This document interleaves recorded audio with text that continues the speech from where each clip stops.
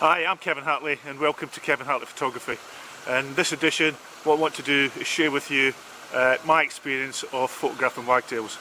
Earlier this year I did another video on dippers which I filmed up in the Lake District, the Peak District, and I'll leave a link to that at the end of this video. The aim of this video is to show you how to, or help you how to identify wagtails, where to find wagtails, and finally how to photograph them. And what I'll do is I'll give you what I consider to be my top 3 tips in how to photograph wagtails at the end. Here in the UK we have 3 different species of wagtails. 2 of them which are a resident and 1 which is like a spring-summer migrant visitor. So the 2 resident ones are the grey wagtail and the pied wagtail, and the visitor is the yellow wagtail, which we see every spring and summer here in the UK. And what I'll do later on in the video is I'll look at each of them in turn and show you how to identify them. When we look at the 3 wagtails that we have here in the UK, they have a few things that are in common. They're all larger than a sparrow in size. The tails constantly bob up and down. It's often thought that why they do this, is it to disturb food, or is it a means of communication? I think it's a means of communication. Certainly from what I've witnessed, it would seem to be more appropriate that it does that. The way that they all move kind of similar. They move in short, jerky style type of walk, as you can see in the video. And when it comes to foraging for food and taking food, you'll often see them catching flying insects from the ground. So they're walking about in the little jerky movements, tail bobbing up and down, and all of a sudden they'll just jump up into the air to catch their food. That's the kind of common things that all 3 wagtails have in common. The diet of all 3 wagtails is very similar, in as much as that they will mainly eat things like insects, flies, midges, caterpillars. Most of the food is actually taken from the ground, but as you've seen from the video, they will also take it from shallow water and by catching insects in the air. Okay, what we're going to do now is we're going to have a look at each of the wagtails in turn, and we'll start off with the grey wagtail and how to identify it and also where to find it. All 3 wagtails are larger than a sparrow. However, the grey wagtail is similar in size to the pied wagtail, the yellow wagtail being the smallest of the 3. When we look at the grey wagtail, you'll see that it's black, pale blue and grey. Upper breast is yellow, which becomes a bit deeper in colour underneath the tail. The difference between the male and the female is that the male has a black throat and a bib, whereas the female has a white throat and bib. The call is very similar to the pied wagtail, and here it is.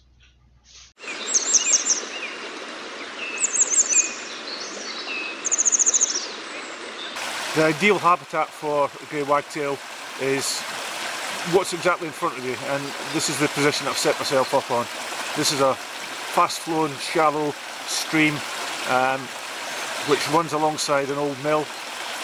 The wagtails are attracted to the weir that you can see in front, and I've set myself up just down to the right hand side. Absolutely ideal environment for grey wagtails.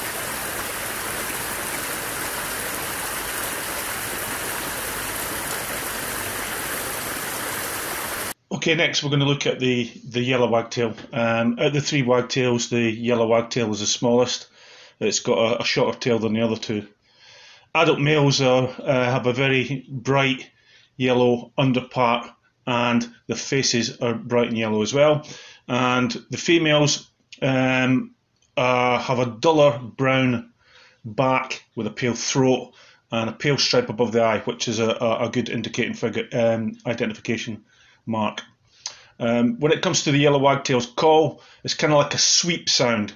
Sweep, sweep, and sounds like this.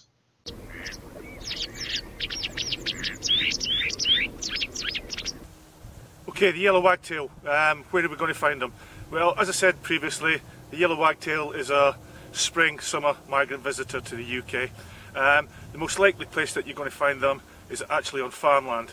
and especially so if there's a source of water on that farmland. I'm lucky, I've got permission from a farmer to film on his land, and although it's October at the moment, it's a beautiful, glorious sunny day today. We're having a bit of an Indian summer here in the UK. When these fields were full of crops, it attracted the yellow wagtails, and I got some what I consider to be really good pictures, and I'll show you them here now.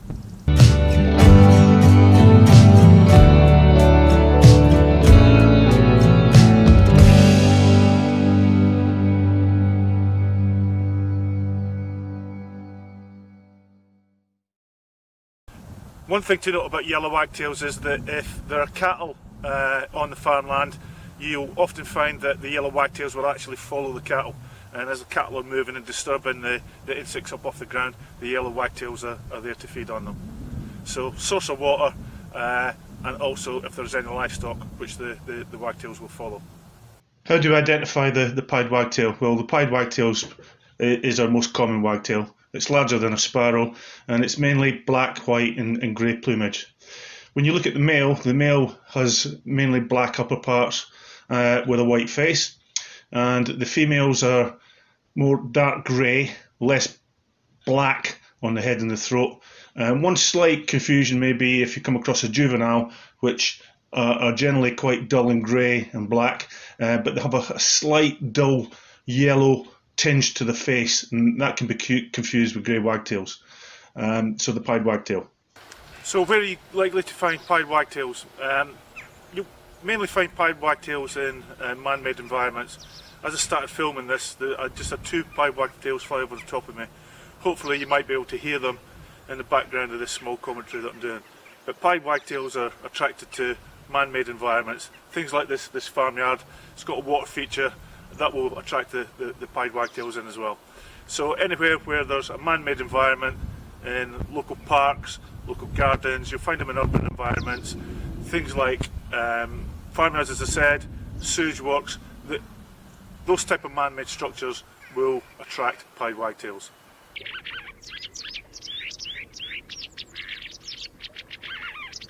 Okay, when it comes to camera settings, I have 2 set of settings. I have my generic camera settings that I set on the camera, and then I have my exposure settings. So camera settings, I always shoot in RAW, and I always shoot in auto white balance, and the reason for that is that in my post-processing I can adjust it as necessary. I use evaluative metering, which measures the whole light across the scene. I set the camera to continuous. If I'm photographing a stationary bird, I'm looking at a single focus point, or if it's birds in flight, I'll use a group set of focus points, and I always shoot on the highest frames per second. Every camera is different. I'm a Nikon shooter, so it's different from Canon, so you need to understand the settings on your camera. When it comes to exposure settings, I always shoot in manual, and the reason for that is it gives me complete control over all my exposure settings. When it comes to the aperture, I'll set it between 5.6 to f.8, depending on the light that's available.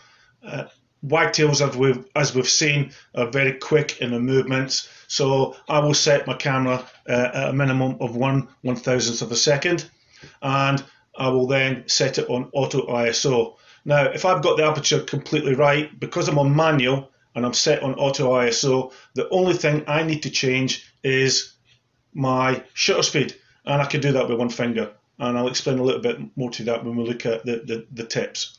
So f5.6 to f8, 1/1000th of a second minimum, and auto ISO.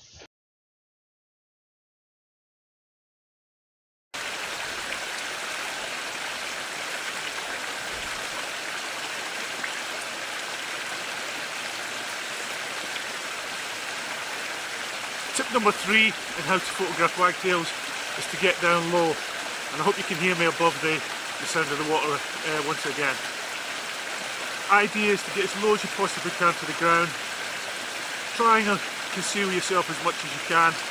Very bright day today, lots of shadows around, but the idea of getting down low is what we're after.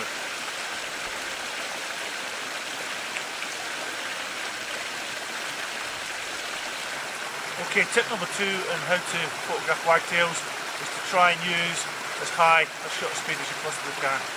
As you can see from the videos, wagtails are very quick, fast when they're going about their business, and you need a relatively high shutter speed to catch that action. The secret is really to try and balance the shutter speed against your aperture and your ISO. As I said in my settings, I always shoot in manual, auto ISO, set my aperture, and then the only thing I really need to worry about then is my shutter speed. If I've got my aperture spot on, then, as I said, the only thing I need to change is the shutter speed. I can do that with one finger. So, tip number 2, when you're photographing wagtails, try and use as high a shutter speed as you possibly can. Tip number 1 on how to photograph wagtails is to focus on the eye. Now, it's a lot easier to say that than it is actually practically to do it. Again, wagtails are all over the place. They never sit still for 1 second. But like any other wildlife photograph, it's just, if you've got the eye spot on, then your image should turn out correct. So tip number 1, focus on the eyes.